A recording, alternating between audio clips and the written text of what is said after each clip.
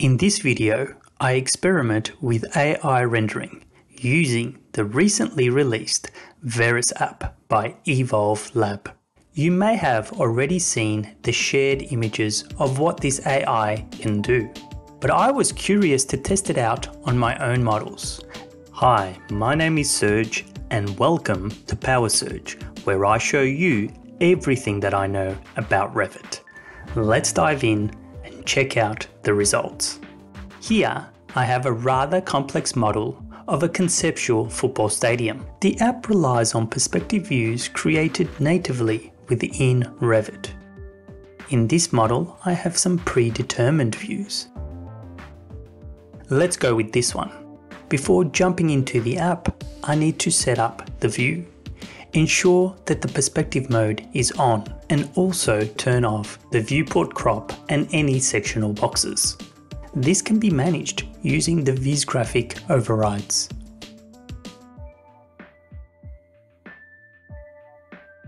And then from the graphic display options, ensure the model style is set to realistic and have show edges checked. Also turn on the shadows. From there, toggle the lighting settings.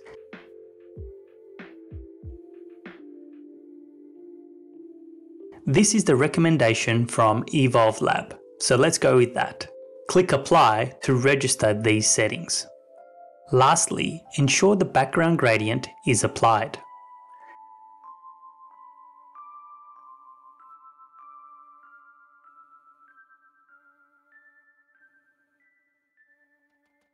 Now with the recommended settings applied, I can launch the app. This is the preview screen where Revit elements and the final renders are seen.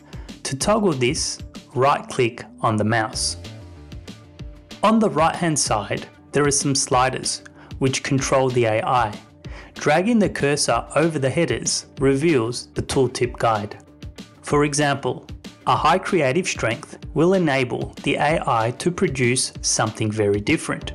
We'll find out very soon as to what that actually means. To begin with, I am going to bring this down to 75. Next is style strength, which controls the strength of the text prompt, where a high value produces a more photographic quality. I want to start off slowly, so I will bring this value down to 25. Moving down the list, there are some toggles. Simply turn on the ones that apply to you. And finally, the prompts. This is used to generate the image aesthetic. And the key here is to understand that this works together with the style strength. I will now add some prompts and then review the result. So, being that this is a model of a football stadium, let's start by prompting for a stadium.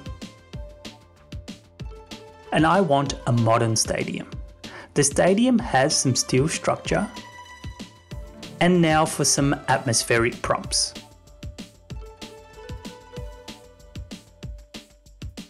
And then click Render.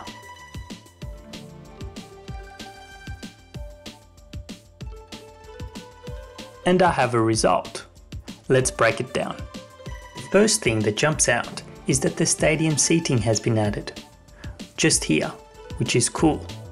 But this has also been added to replace the steps at the base here, which is not actually what's happening in my design.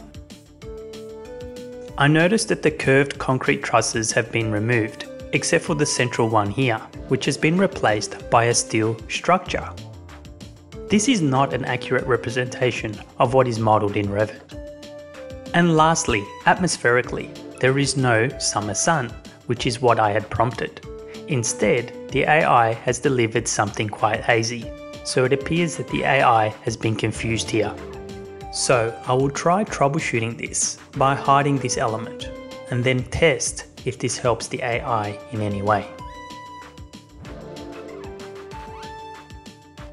Now back in the app, one of the things to point out is the render count, remembering that I have 30 free renders. For the second render, I will also change out some of the prompts. steel didn't work all that well, so I will replace this with the word concrete. And I will also change the atmospheric prompt because that didn't work at all. Let's see what impact the words autumn and dusk have.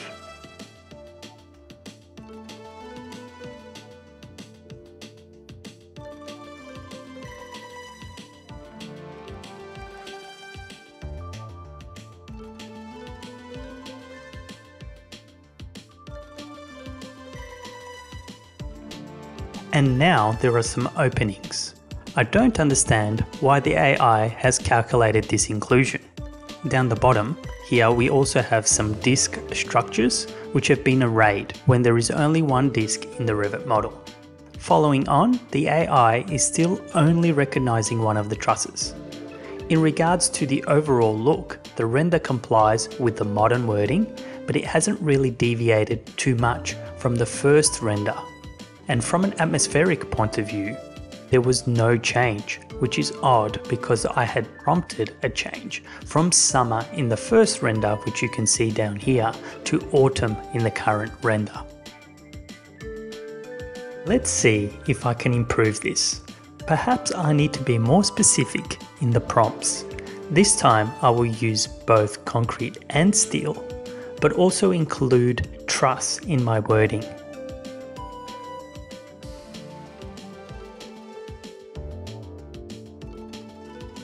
And I will also ask for a background, perhaps a city with fog.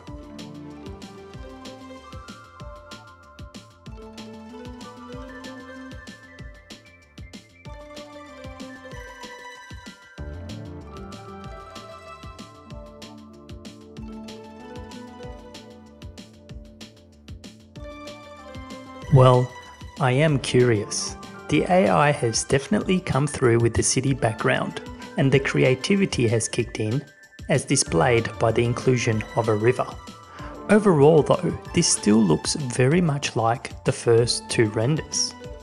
I'm going to try another view. Perhaps the AI is being confused by the orientation of some of the Revit elements and the way they catch the light. And it is important to note that this is all part of the process. This sort of thing is never quite as easy as it may seem. I need to go through the view setup again, so this part of the video has been accelerated. It would be a good idea to save your preferred view setup as a view template, so that the settings can be quickly applied to any number of views that you may need for a project. I am now back in the app, and without changing any settings, I am just going to instantly hit render. Wow! That is quite different. The change in view has really thrown the AI into overdrive. My initial thoughts are directed to the Bird Nest Stadium in China. But interestingly, I can see more of the curved concrete trusses from the Revit model, but the image is still quite disjointed. What strikes me is that the style strength hasn't changed. I wonder what would happen if I increased this value. So I did just that. I increased the style strength to 40 and I did one more render. In addition, I added some more specific prompts. I included the word football, and this was the result. It's the most accurate in terms of what a stadium actually looks like, and perhaps that has something to do with the fact that I increased the style strength. But the style strength, if you remember, relates to how the prompts are applied. I think the previous image, the bird's nest, with a strength of 25, was more creative. But I think the AI is still missing a beat in terms of rendering a clean, cohesive image because half of the roof is missing. At this point, I thought that maybe I should try a more simplified model, but using more or less of the same prompts.